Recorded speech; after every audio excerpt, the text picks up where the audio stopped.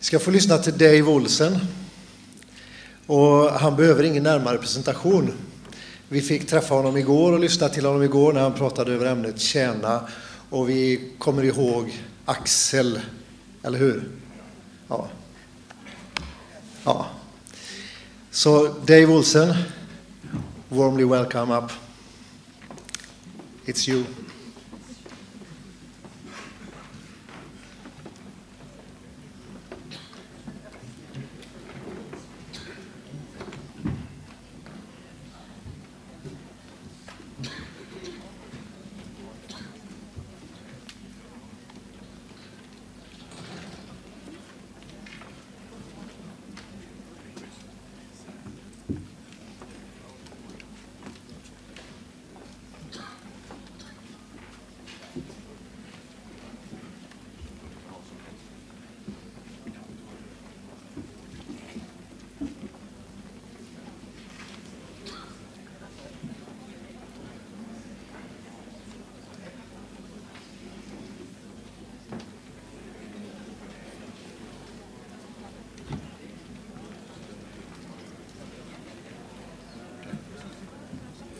There it is.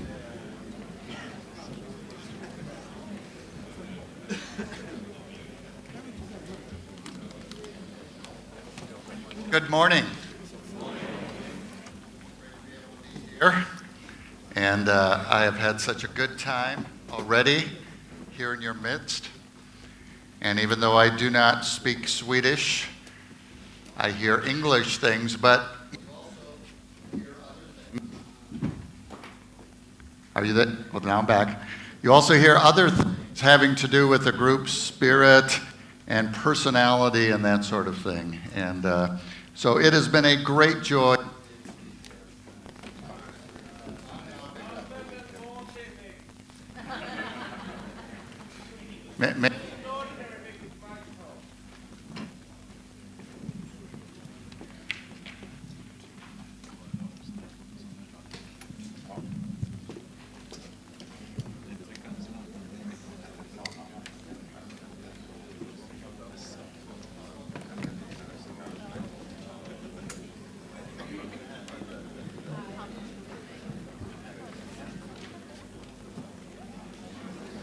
So, I guess I'm supposed to get on with what I'm supposed to talk about.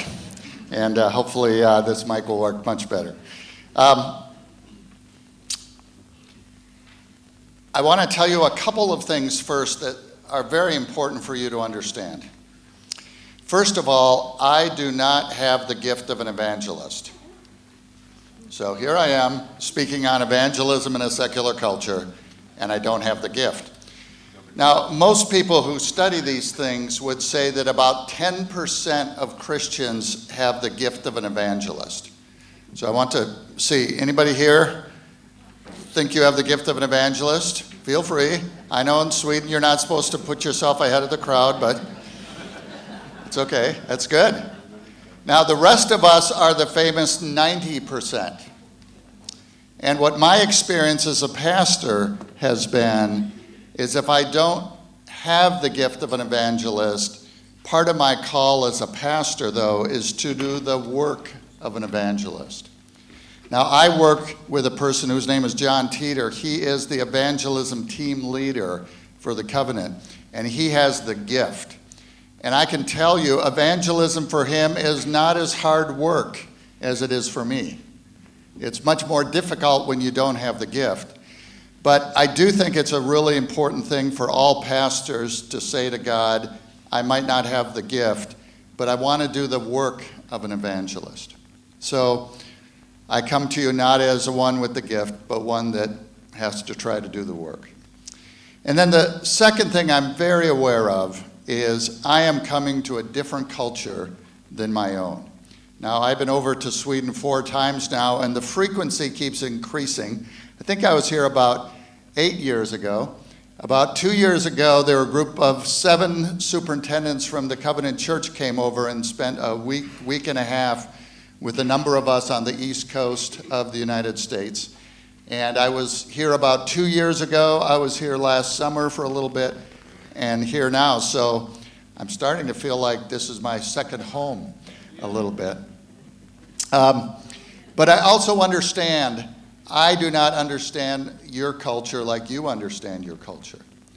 And you need to know that the United States has a very varied culture based on different parts of the country. So, for example, there are some parts of the country where evangelism is not that difficult.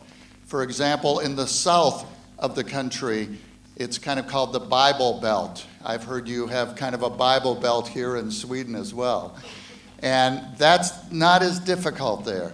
There are other parts of the country, and this would be the northern part of the East Coast, the northern part of the West Coast. So this would be New York City, this would be Boston, this would be Seattle, San Francisco. The university cities are very challenging areas. In a sense, those kind of places in America are much closer to what it is in Europe than it is in other parts of the United States. So I realize that you're going to have to take what I say and interpret it in your own culture and how it works for you. But I think the things I'm going to talk about hopefully are rather simple and rather transferable. And I want to start by introducing myself and introducing the context that I have ministered in theologically. And part of what I want to be able to do is to let you know how much I owe to you for who I am as a person, and how much the covenant owes to you for who we are as a group of churches. So, there's a little saying, to move forward, you must first look backwards. So to know who I am, I can't just keep my eyes ahead, but I have to look back, and I have to understand where I came from. And so I'm going to give you my 2-minute version of how this Swedish movement got started. And you may disagree, but don't say aloud while I'm talking about this. And it's a simplified version, but it's my way of explaining it to people. So, the Reformation made the gospel alive once again in the lives of ordinary Christians. And that's really important. It wasn't just the leaders, it was in the lives of ordinary Christians, magnified by the invention of the printing press, which expanded the use of the Luther Bible and its successors. So part of what happened in the Reformation is it happened at the same time as the printing press, and so the availability of Scripture became much more common, and it was very important. What happened after the Reformation was something called scholasticism. So who followed Luther? It was Melanchthon and others besides him. But what scholasticism did is to organize and structure everything about Christianity. And there is a life in Christianity when you organize and structure it too much, it actually takes the life out of the being. And so there was a sense it accidentally took some of the life out of the church.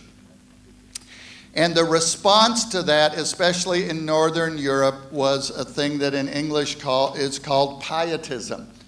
And pietism in the United States has gotten a bad name because people think pietism is to depart from the world and commune with God and ignore what's happening in the world. But that was never what pietism was. So here is my definition. Pietism was never an escape from this world, but rather the personal response to the extravagant love of a personal God. So instead of a faraway and distant God, it was a personal God. And it was not just in general, but it came very specifically to you as a person. Pietism wanted to reveal the Jesus that first century peasants experienced. Because wasn't that who he came to? Not the scribes and Pharisees, really. He really came to the ordinary people. Not rules for a religion, but a Savior and Lord who loved you and whom you wanted to follow. Does that do anything for your heart? Now, to put it in a little bigger context, I think at the very same time in Europe, things were happening in art, music, and that are very similar to what was happening in pietism in religion.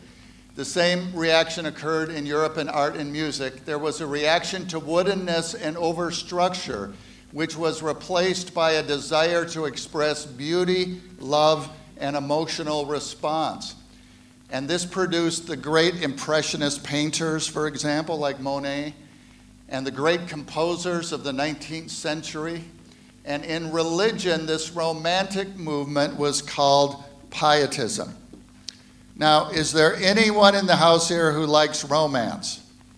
Okay, occasionally it's a little more feminine than male, but you'll have to sort that out for yourselves. But in a way, I think all of us love love. And so just as in music and art, those movements were trying to inject the human soul and emotion and love into things, in religion, pietism injects the love of God and the relationship of God. So I want to tell you how this affected me. And I want to tell you first about my grandfather, and then I want to tell you about a great-grandfather on the other side of the family. So in 1906, my father's father, my grandfather, who was 16 years old, left Sweden and sailed by himself to the United States. He landed in New York City. He worked in the docks for a while. But of course, because he grew up on a farm, he eventually ended up moving into the middle of the United States and was able to become a farmer, and that's what he did the rest of his life. He was from southeast Sweden, and he immigrated because of economic reasons. Virtually everybody who came to America from Scandinavia emigrated because of economic reasons. Poor land, too many children.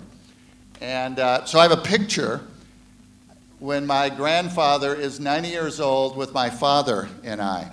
Now, you have to understand that, and maybe you can think of yourself in this. When I think of myself and ask which relative is closest to me on the inside, it's my grandfather, Jan. Okay? So, there it is. There's myself with my formerly thick glasses. There's my father with his thick glasses. And my grandfather with his very thick glasses, and both of those had cataract operations, and I fortunately lived a lot later than them and had my first cataract operation that took 10 minutes in November. And so that's why you see the glasses there. But he was a tremendous man of God. He was just a farmer, but read his Bible every morning, prayed, loved Jesus, was a very hard-working, herky-jerky, make-it-happen kind of farmer. And he's very similar to me. And so on that side of the family, and my grandmother, Lydia, also was a very spiritual and godly person. In the other side of the family, and here's where it becomes more complex for some of you, and you may have a hard time loving me because of this, and you'll understand this in a second. In 1856, my mother's grandfather, or my great-grandfather, who was 18 years old, left Norway and sailed with his family to the United States. Now, the good news is that it was in 1856, so there really wasn't a Norway, was there? No, that was Sweden. And so he was really Swedish, but eventually got confused and called himself Norwegian. So, on these two sides of my family, my mother and my father, so I am a lot like my father's father. I'm more like my mother than my father, and that was the Norwegian side. But it felt like the spirituality came more from my father's side than from my mother's side. And this summer, we had an invitation to go and speak in Norway to the pastors of the Evangelical Covenant Church. And so in preparation for this, I had to get out the family history book and read it and that sort of thing. And I found something really interesting here. So here's about my grandfather. He was from Sund, Norway, and immigrated because of economic reasons. Same story. Here he is, I'm going to show you in a minute, in 1909, age 71, with my grandmother, who you're going to see in the middle there, and with her stepsister, sister, and brother. So there's the family picture from the other side of the mountains. And there was my great-grandfather, Oli Lee. And in the middle there is a young grandmother, a very godly person. Her name was Bertha. And it's fun to see her so young, because I never knew her that young. So I want to tell you about my grandfather, because this is the one in the family tree I could find out most for. And I have a picture of him in a big oval frame that I occasionally hang on the wall in front of where I'm going to be sitting, so I can kind of stare into the eyes of my Norwegian great-grandfather. My great-grandfather was a farmer, a school teacher, and a lay preacher. And this is where I got sort of awakened to the spiritual side that was on my mother's side.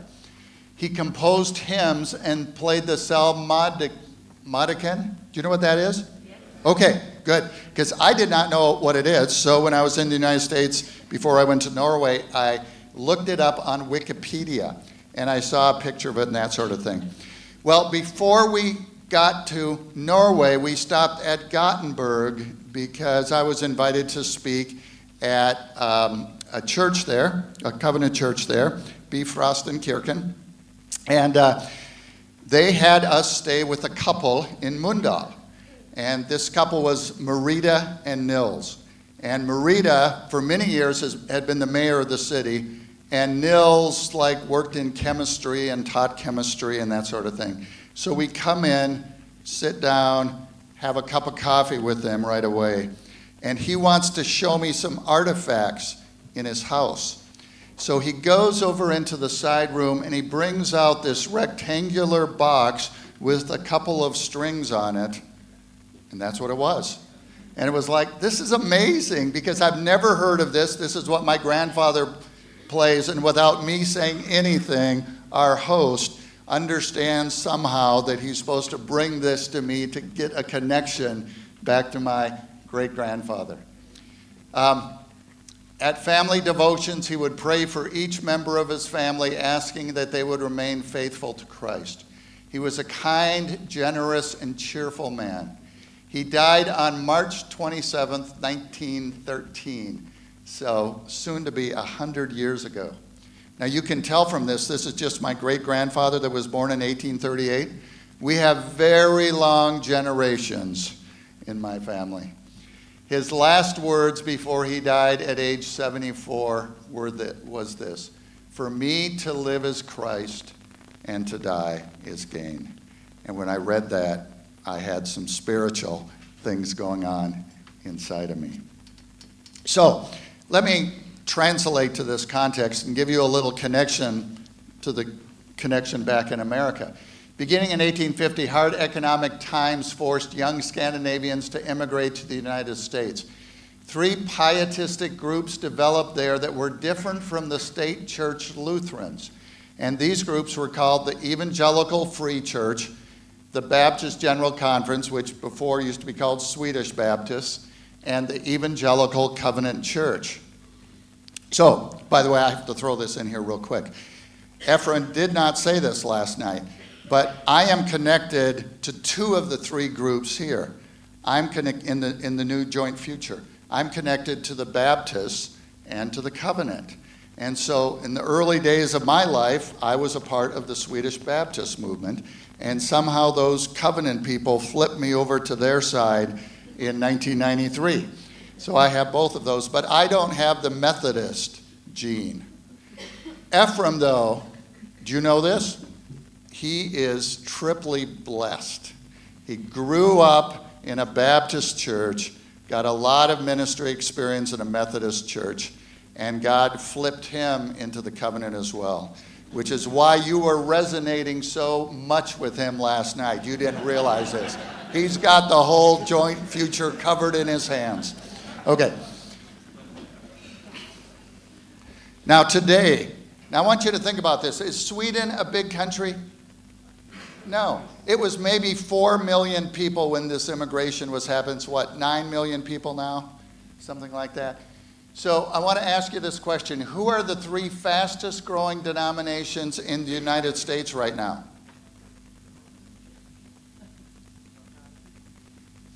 The Evangelical Free Church, the Baptist General Conference, and the Evangelical Covenant Church.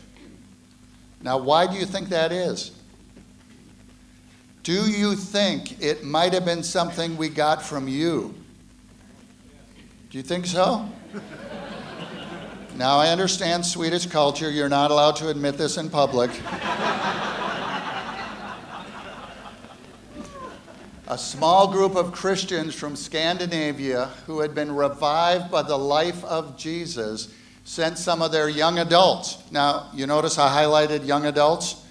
If anything is going to happen in a movement of God, it has to have young adults in the forefront. And I want to tell you that because that's been my experience. I think it's God's work all over the world. They came to America and they started new churches, and today close to 1 million people attend these churches. Isn't that kind of amazing? That from this small country and this smaller than the state church, certainly, movement of God, there's 1 million people attending these churches. These churches are growing because their people love Jesus. Jesus has transformed their lives, and they want others to experience the life-changing work of God. And this is my transition into evangelism, because part of what it means to love Jesus is to want other people to experience the love of God in a personal way in their life and heart and be transformed by Jesus. Now, if Ephraim was here, he would say amen, and you would say? Amen. Thank you. Okay. So, went the wrong way. Amen. Thank you, Ephraim. So I'm going to use the word conversion here, if that's okay. And I think we understand conversion happens in different ways to people. Sometimes it happens over a long period of time. Sometimes it happens almost like instantaneously. But conversion means I am no longer in the kingdom of darkness, but God has brought me into the kingdom of light. I have a regenerated or a new heart, and I have the Holy Spirit living in me, and I'm a follower of Jesus. That's a converted person. So conversion is when God takes a person and makes them a new creation by placing the life of Jesus in them, creating new life in Christ. And so the covenant is a conversionist movement. We believe that God wants to bring about conversion in the life of people. Now, I want to give you just a little bit of understanding here about where that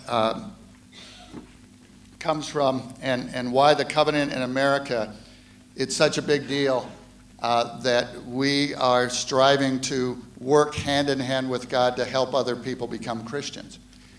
And so I am quoting here directly from the official covenant documents that have been around decades and decades and decades and stem all the way back to the late 1800s. When the covenant church affirms that it is evangelical, it proclaims that the new birth in Jesus Christ is essential. We teach that, quote, by the death and resurrection of Jesus Christ, God conquered sin, death, and the devil, offering forgiveness for sins and assuring eternal life for those who follow Christ.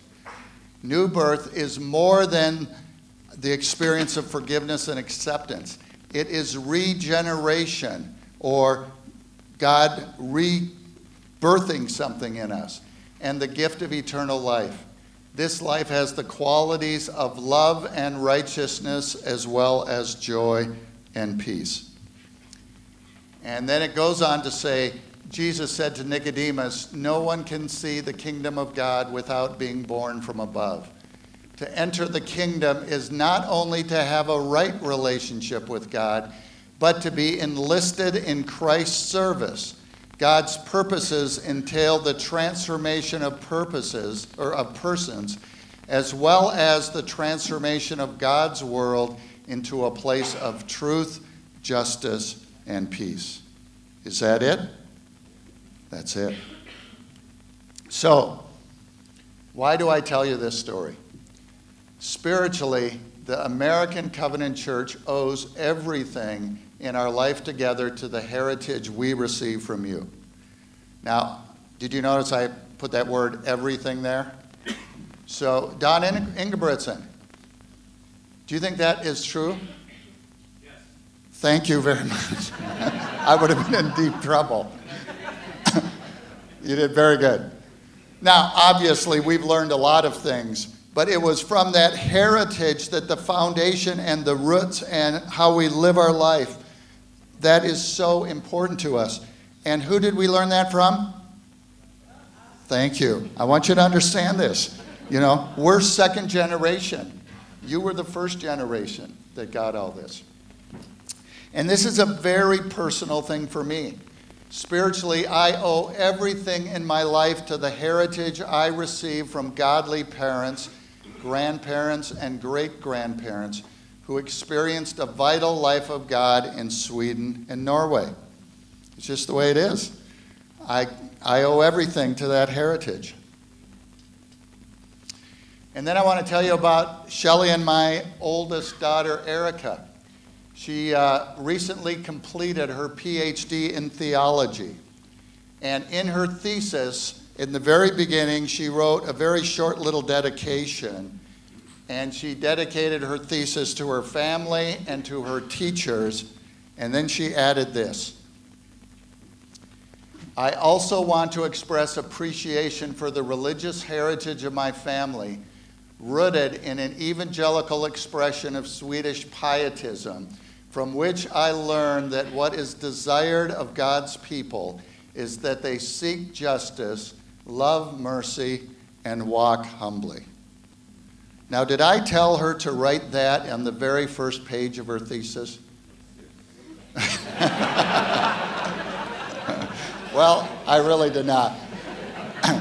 And just after she had her official final grilling and got her degree, she emailed this to us, and we had no idea she was going to say this. But that tells us that what is in you is deeply where?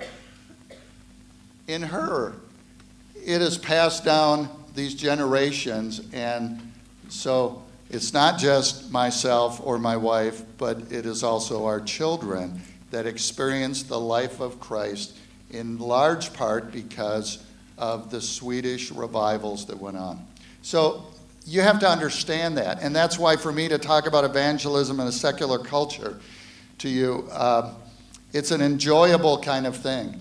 And so I'm going to move forward into that. But I wanted you to understand that all of this is rooted in the gospel, and all of this is rooted in the experience that we have had together. We're just on different sides of the ocean. So what I want you to do is, as we go through this, is I have 4 questions from 4 different scriptures that I want us to ponder together. And I'm going to talk about each of those.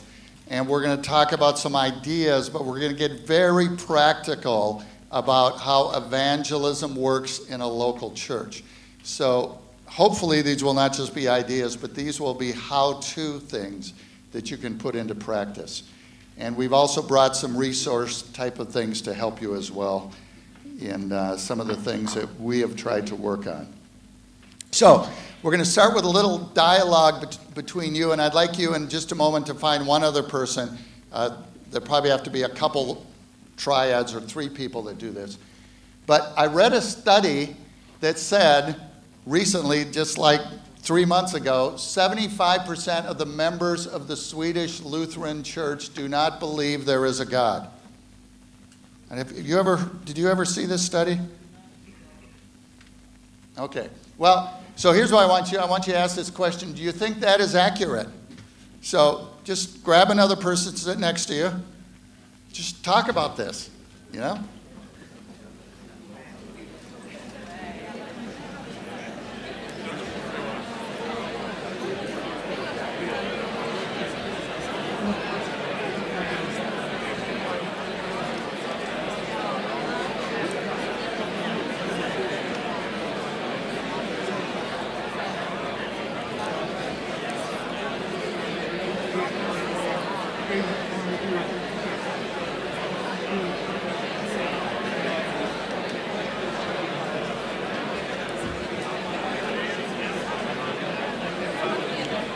Okay. I can tell if I do not interrupt you, you could go on for 10 to 20 minutes talking about this.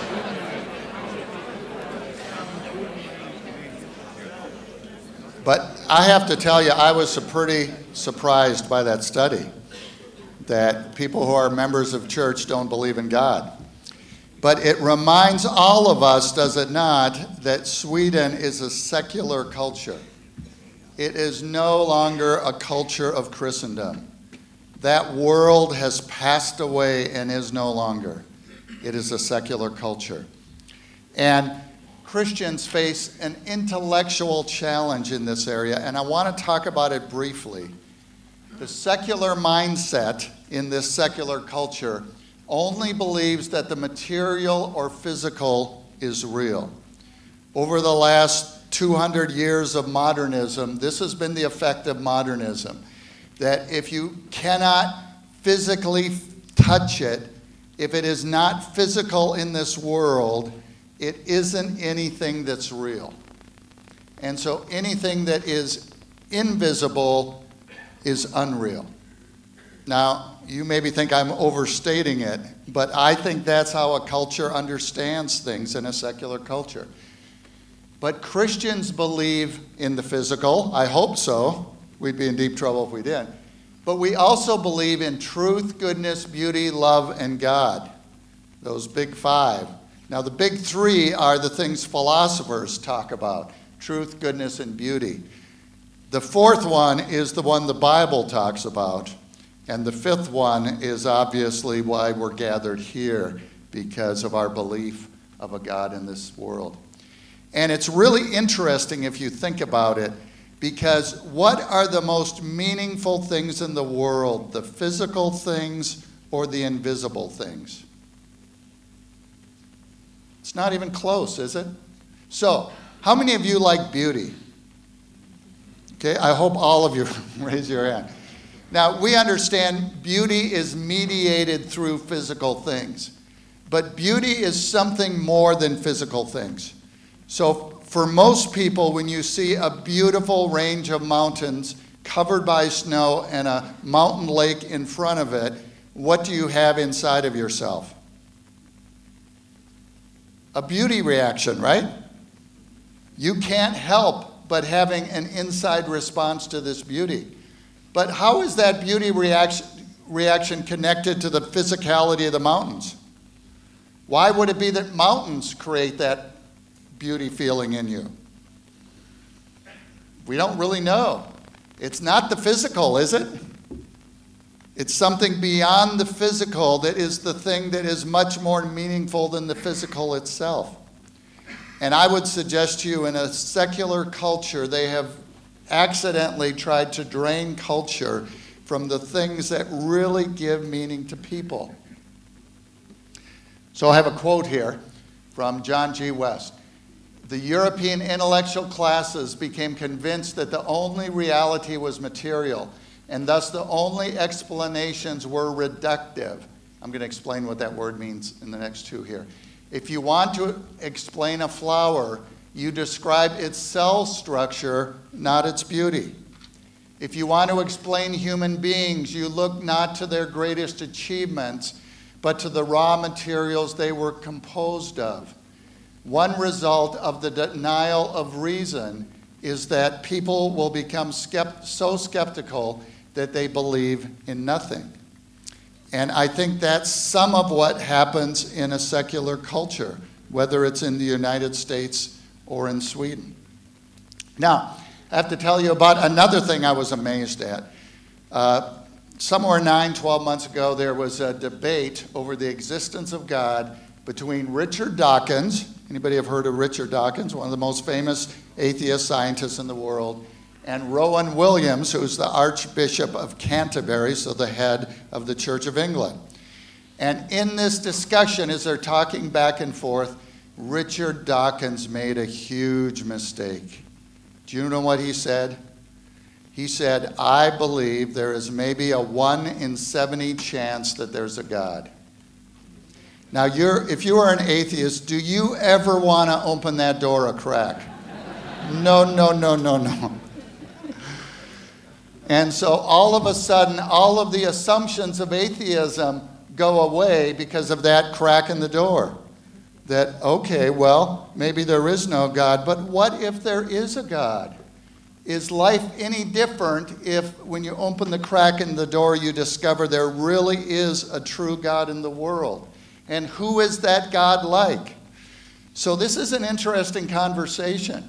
If Richard Dawkins is willing to open the crack in the door, we ought to feel confident that we in Sweden can open that crack a little bit and ask that question to a pretty secular culture. You know, even the world's foremost atheist thinks there might be a God. Sorry, Richard. So, I'm going to want you to get in your groups in just a minute, and here's what I want you to do. As I've talked to different folks, even this week in Sweden, I've tried to kind of sift and sort and ask questions about what we're talking about. And I'm going to define the world as three different groups of people. And so modernism is really the things that started in the late 1700s and made their way all to today, but it's what's considered the modern world. And people who are moderns typically say, there is no God, I am sure. But then there's another group, because every generation has to react to the previous generation and say, you're not quite right, we got it figured out better than you. And these are called the postmoderns. So the postmodern says, it really does not matter, I'll find my own meaning in life. That would be my sense of what postmoderns think. I have to do it on my own. I have to find meaning that exists for me in life. But I think the 20s and 30-somethings in Sweden maybe are a part of a third group, which is the postmodern. Now, we have never heard of this word ever because I just made it up yesterday. So, but you hear what I'm saying. It's a reaction to the first two. And I think they say something different. I am not an atheist, but Christianity does not attract me. I'm not sure what there is. I don't want to go with the atheist stuff of my parents and grandparents, but I'm not very attracted to Christianity. Do you know any people like that? So, get together in your little group again and have a little conversation on this. Where do you find people landing if these three categories can help you place some people in them? Okay, go.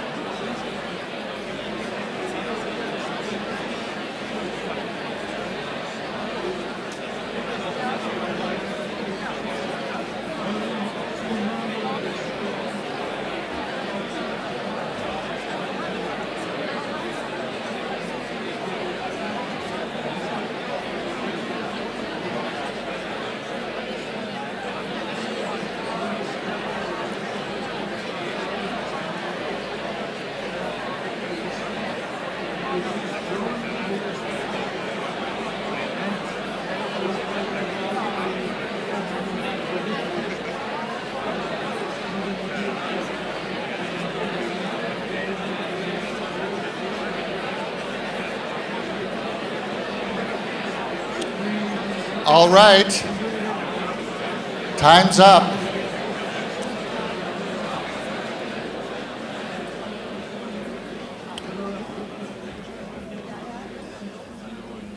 As a group, you make a really good roar.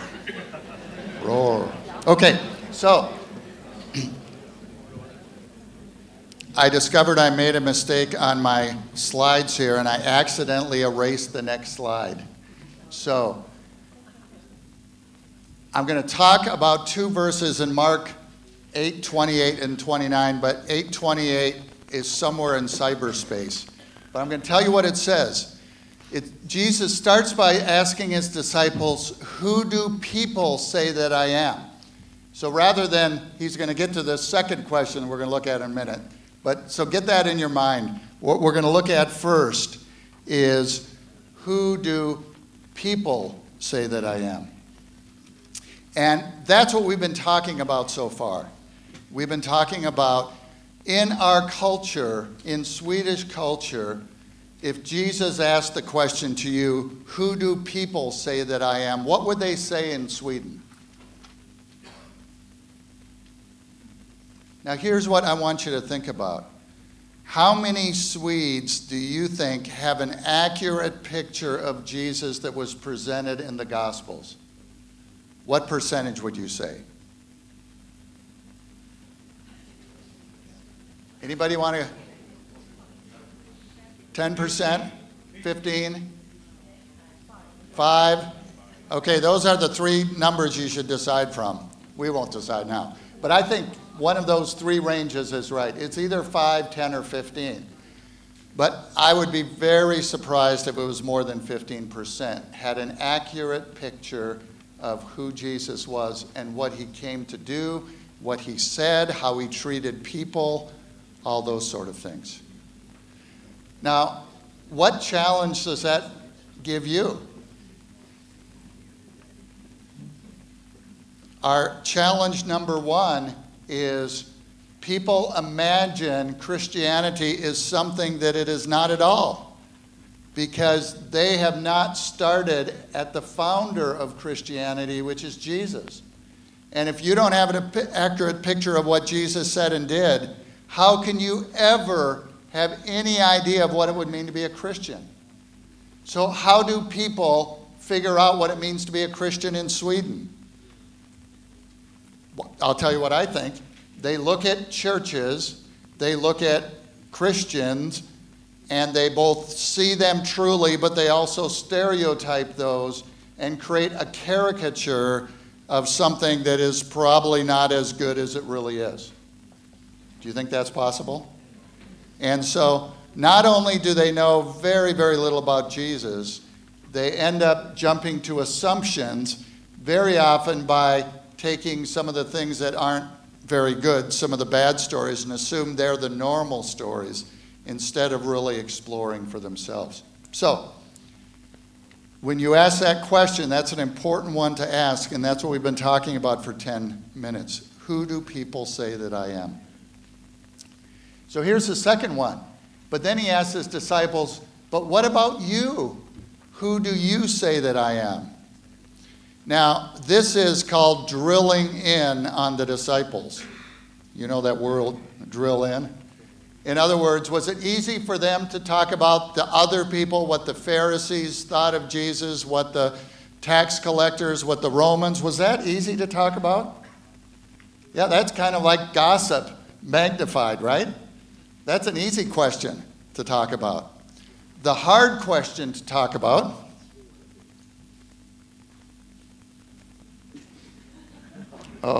I think this is...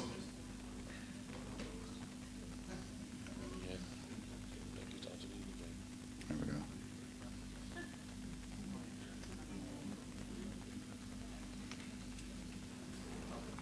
Try this here and see if that sometimes...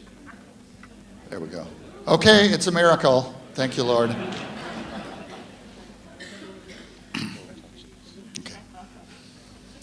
I was instructed never to touch this little wire again. Yes, sir. Okay.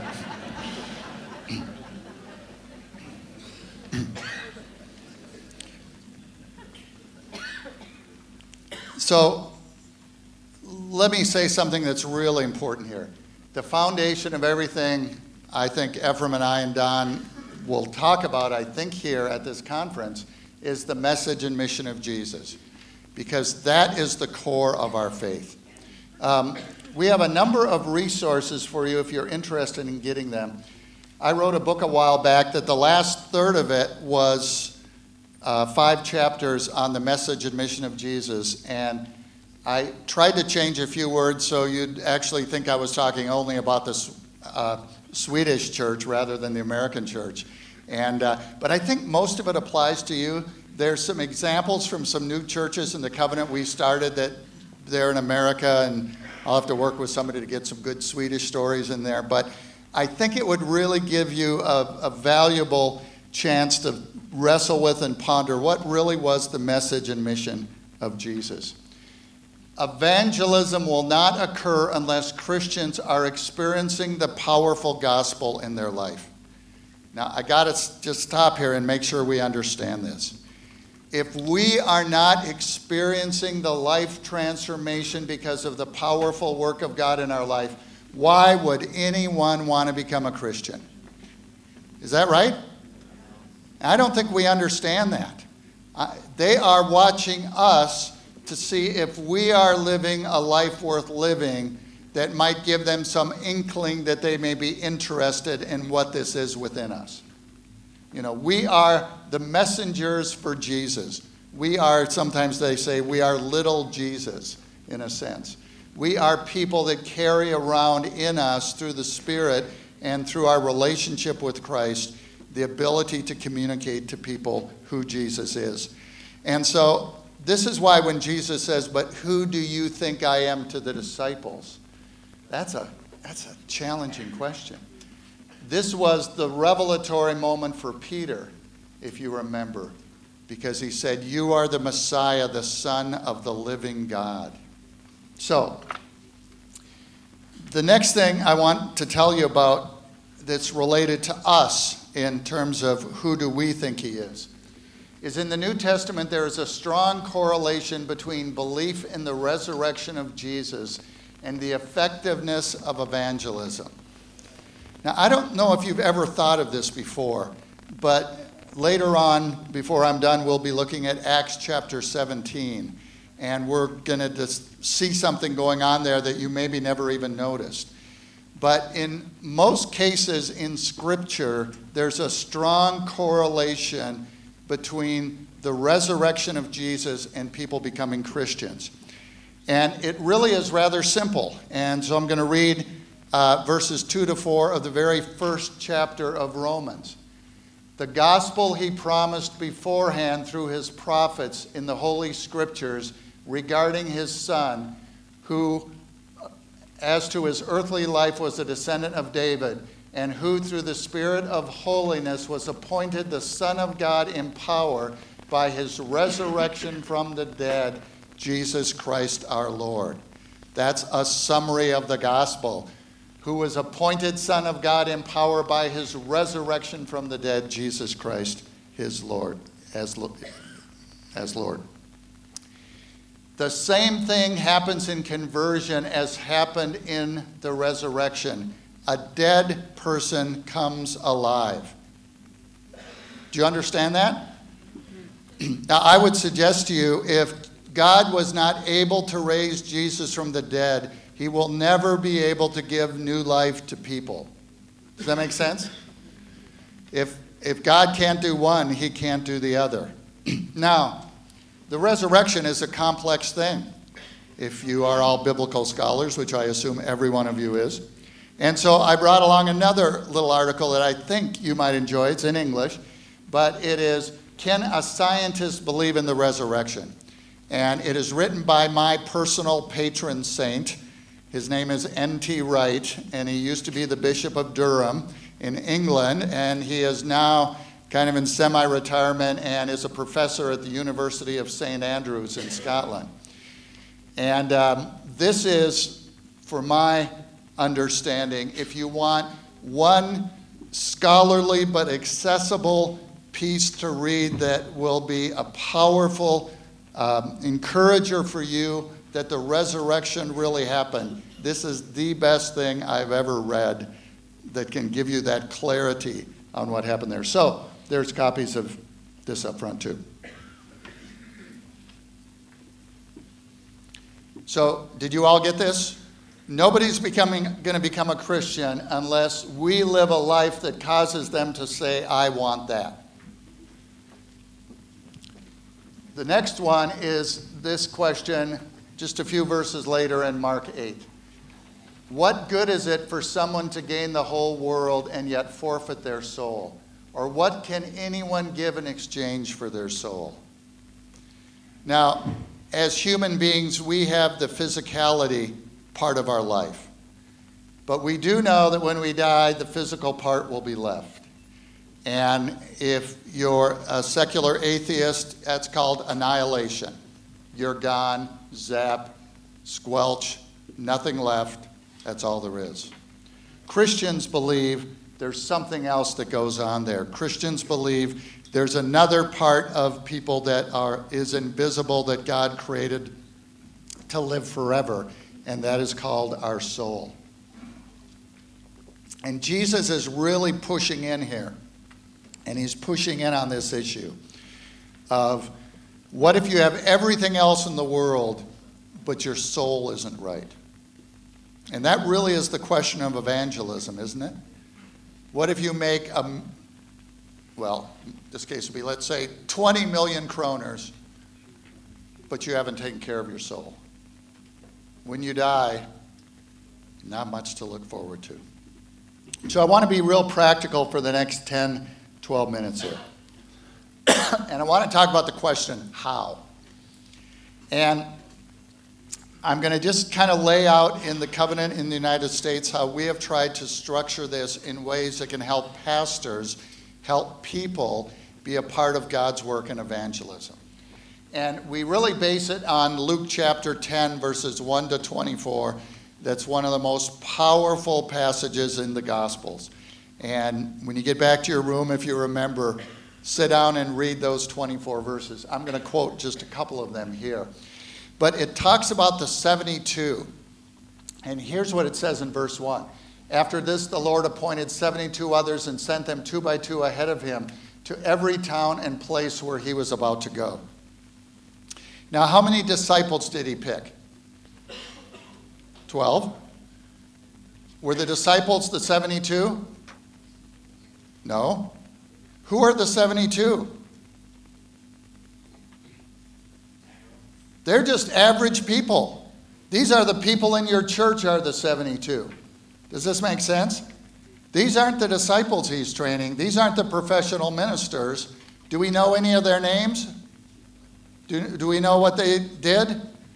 But Jesus sent them into the world to go into the towns and villages to proclaim the kingdom of God and to heal people.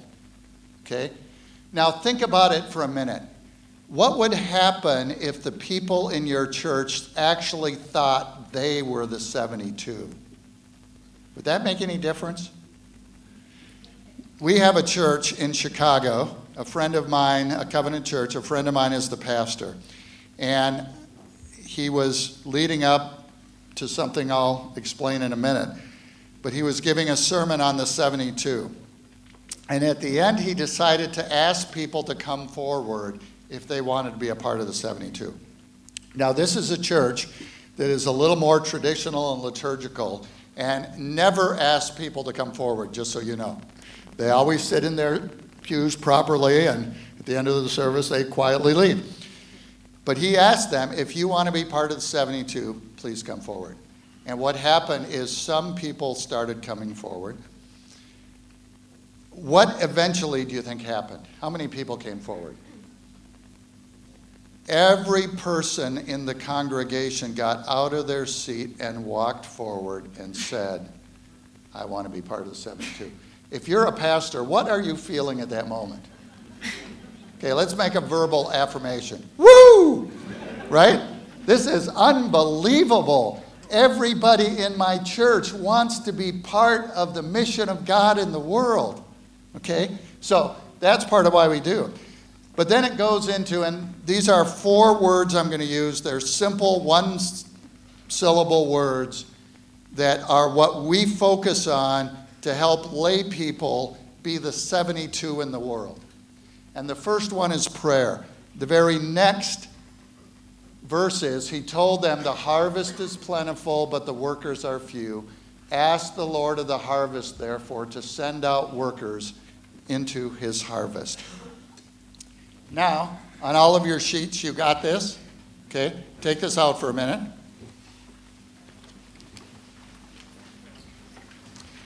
But for about 20 years, the Covenant in America has done this, and we pick a Sunday in typically March where this happens. If you open it up to the inside, on the left side, you see prayer quadrant. Okay? Here's what I want you to do. I want you to take a pen out, maybe most of you have pens out, and it says family, work associates, friends, and neighbors.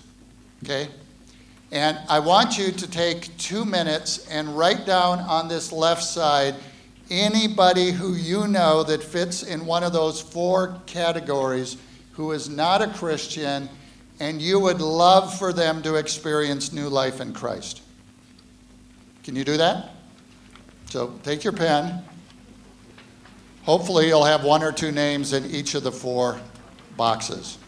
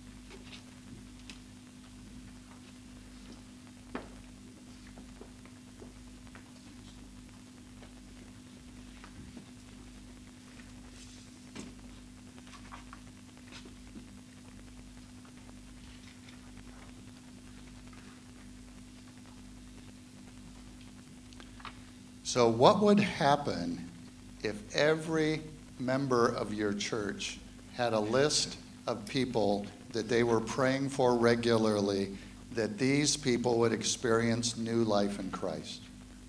Would that be a good thing? That would be a really good thing. So this is something we do. There's, on this side here, there's a little tear off.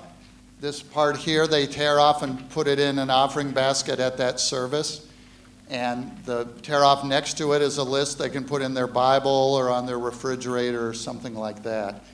And we also have an online thing that will send that they can insert their information on it, and it will send them once a week an email reminding them of who they're praying for and a scripture verse and an inspiring story of God at work. So we're trying to encourage prayer. Why is this? Evangelism is, first of all, a spiritual battle in the heavenlies. Do you understand that? This is God against the forces of evil. And the forces of evil do not want anyone to come to repentance and experience the new life of Christ. And God so much wants none to perish, but all to experience the life of Christ. And so this is a big deal. And this is why we have to start with prayer. And so to even think about evangelism without finding out how can we get people in our church praying for those they love who do not know Christ, that has to be the beginning point. Now I'm going to run out of time. I have 10 minutes left, so I'm going to go a little faster here. The second word, we already did that. The second word is friendship. So first is prayer, the second is friendship. And Luke 10, 5-7 describes what this is. When you enter a house, first say, peace to this house. Boy, it's like they entered a house in Sweden. Isn't this what you'd say in Sweden? It's very Swedish. You know, peace is like huge, right? Okay, I know it is. If someone who promotes peace is there, your peace will rest on them. If not, it will return to you. Stay there eating and drinking whatever they give you, For the worker deserves his wages. Do not move from house to house. In other words, become friends with these people. And I'd like you to think that most of the people who become Christians in your church should become Christians out of friendship relationships. It's not an impersonal thing. It's not watching somebody on the television. That's not the best way for it to happen. The best way for it to happen is a person to see the life of Jesus lived out in a friend of theirs. And so if you can get people to pray for those who they love who are not Christians, then the next one is to encourage them to build friendships. And it's really interesting because in those 4 quadrants, there's a lot of people who we would put on that list, but we need to work harder at building the relationship, the friendship. So I'll give you an example. Shelley has a sister, and she lives in Alaska. So she lives 2,500 miles, well, 25,000 kilometers from where we live. It's a long, long, long way up there. And Sue is not a Christian, and we pray for her. When I was up there a few times ago, I had a really interesting conversation with her about spiritual things. But you know what? The first thing she needs to know is that we really love her and care for her in a genuine way.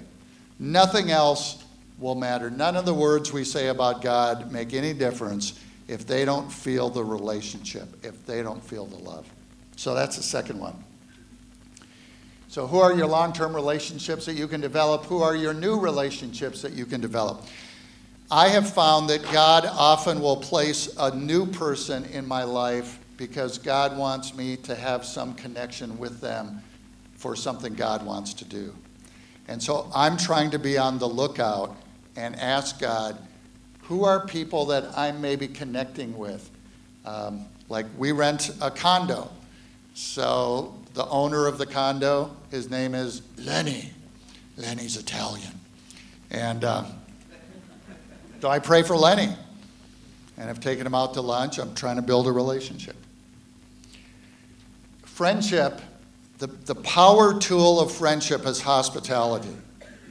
Hospitality is what was said there. Give people food and drink, have them in your house. That's the power tool of friendship, is hospitality. A noted theologian said this. When was asked, give me a simple description of the 4 Gospels, he said this: Jesus ate good food with bad people. And I thought, that's pretty good. Jesus ate good food with bad people. That's hospitality. Not that we're saying they're bad people, but you know what he's saying there. Okay, so the first one is prayer. The second is, and the third one is experiences. Now, we all, I think, can figure out the first and second. To me, the third and fourth are the ones that often don't happen. And so I'm just going to be very clear and direct on this. A person will never become a Christian unless they have an experience with God. Pretty simple, isn't it? So how does a person have an experience with God?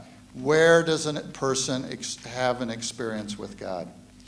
So what we've tried to think about is, where are these places where God shows up? And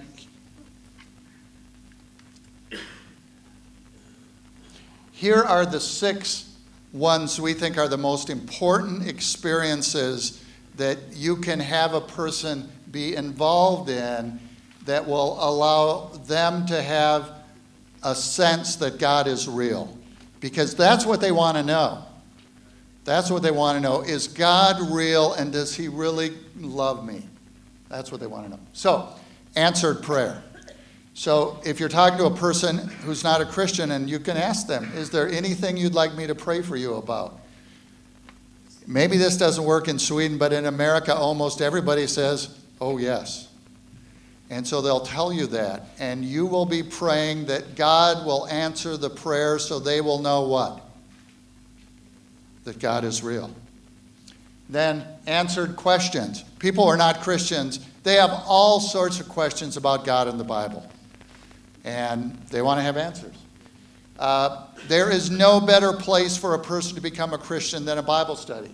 The Alpha Course is a great example of this. They combine eating food with a Bible study, and it is an easy place for people to become a Christian because they experience God. Your church worship services, when the Holy Spirit is working through your worship services and the preached word, people are convicted by God. Christian community, they are watching your church to see if you are the kind of people that embody something that they don't have. And the sixth one is service projects. A lot of that is compassion, mercy, and justice to the last, the lost, and the least. And invite them to come on the ways in which your church serves. Here's the final one, is story. There's a special power in the story of Jesus. Now, I got to go pretty fast here, but when Paul is in Athens at the Areopagus or Mars Hill, they ask him a question, or they say to themselves this question: what is this babbler trying to say? Okay, now, who is the babbler? We are all the babblers, okay, right? And people who are not Christians, they're saying, what babbler means is, I have no idea what he's talking about, okay? But we have an advantageous person who works on our behalf, and that's called the Holy Spirit, who can turn babbles into something that makes sense. So I want you to think about this, and we don't have the time to read the scripture, but this is what Paul did when he gave his sermon at the Acropolis in Athens. He talked about Israel. Now, you want to pretend you're the Athenians, okay? To your left is Israel, a worthless nation. You don't even give a rip about them, right? To your right is those nasty Romans who have overpowered you, even though you're the most brilliant and culturally important people in the world. Is that Greek? That was it. So, he talks about Israel. And what would have the Athenians said? Oh, sure, that small vassal state between Egypt and Babylon. Right? Not important to them. Then he mentions this person, Jesus, and says Jesus is the Messiah. What would have they said? We've never heard the word Messiah. What is he talking about? Got this babbler? They're not understanding. He says Jesus was crucified. They would say, yes, those nasty Romans know how to end a revolution, don't they? Then he says, this Jesus is the judge of the world. And they would say, how dare this Jew Jesus judge the Greeks, the cultural elites of the whole world? And then he talks about Jesus being resurrected from the dead, and they would have said, that doesn't happen here in Athens. Never seen it, right? So they had no cultural apparatus to help them understand the story of God.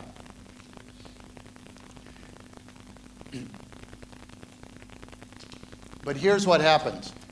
When they heard about the resurrection from the dead, some of them sneered, but others said, we want to hear you again on this subject.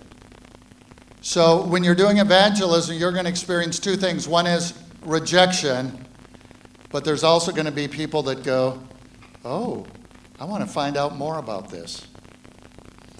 And then it says, some of the people became followers of Paul and believed. Among them was Dionysius, a member of the Areopagus, which would have been like a senator. And then a woman named Damaris, who obviously was an influential woman as well in Athens, and a number of others. But here's the key thing. There is supernatural power in the story of Jesus. Do you realize this? When people hear the story of Jesus, it will connect in a deeper way with people, in a way they don't understand why that is. And the story of his life and how he loved people and how he cast out demons and how he healed people, how he cared for women, how he cared for men, how he was crucified and how he rose from the dead. Somehow that story causes people's heart to leap. And they don't know why that is. But it's the power of the gospel. And that's why we have to figure out how to tell the story of Jesus well. We have another one up here that we have about 50 copies of, which is called Jesus and the Great Story of God. And this was actually written for Christians. In about 6 months, we hope to have one of these written for non-Christians. But this is to tell the story of Jesus to Christians and to kind of fire them up about the faith that they have and why they really love Jesus. So that's a really important thing. I want to close here, and I'm 1 minute over already, and I apologize. But Kurt, do I have 3 minutes still? 2 minutes, okay. I want to tell you about Jacob. Jacob lives in Gothenburg. He's my wife's third cousin. And he came to our house in the United States twice when he was in his early 20s. He comes to this church, Bifrost in Kirken, that we were at 2 years ago. Frederick Wall was there. I'm speaking. We're going to have dinner together. He comes in the back right door. He looks at this bald-headed, shaved-headed guy.